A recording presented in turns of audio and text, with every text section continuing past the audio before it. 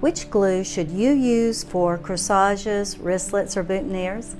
Hi, I'm Sharon McGuckin with Smithers Oasis, and you absolutely want to use floral adhesive.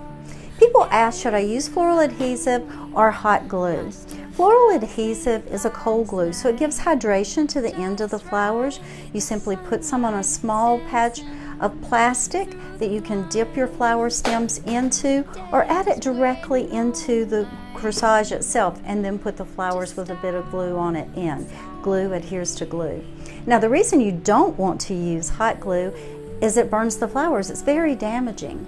Plus, once you put the corsage into the cooler, you'll find that the glue becomes hard, and then when you bring it back out, it can break apart.